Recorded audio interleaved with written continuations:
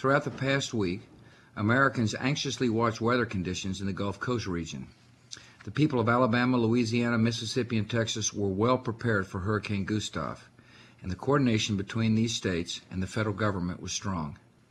While these relief efforts have been in progress, we've also been preparing for the arrival of storms like Hannah, Ike, and others that may follow. My administration will continue to provide assistance to those affected by violent weather throughout this hurricane season.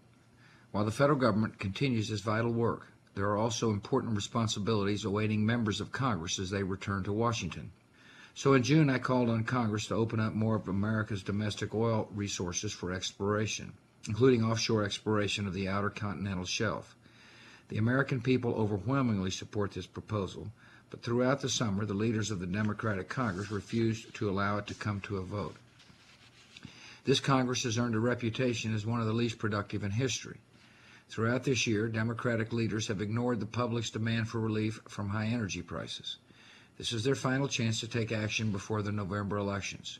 If members of Congress do not support the American people at the gas pump, then they should not expect the American people to support them at the ballot box. Thank you for listening.